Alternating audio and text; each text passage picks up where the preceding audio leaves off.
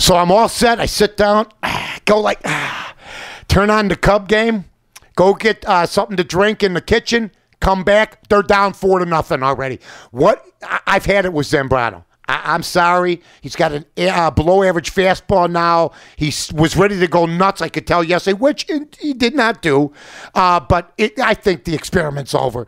Pedal this guy at the end of the season. Pedal him if you're not involved. Now, the Cubs are still in it. They're a lot better off than the White Sox. That's for damn sure. They have a pulse. The Sox don't.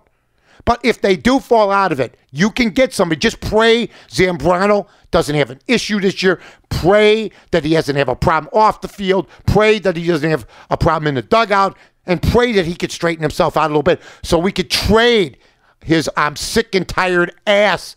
And I really am sick and tired of Carlos Zambrano, and get somebody for this guy. It just is never going to work out here. He had the 1 year, then he lost 35 pounds. I mean, I'm just saying, brought to you by my guy, Mike Fisher at Great Lakes Garage Builders. A little rainy today. Make sure that roof ain't leaking on that garage.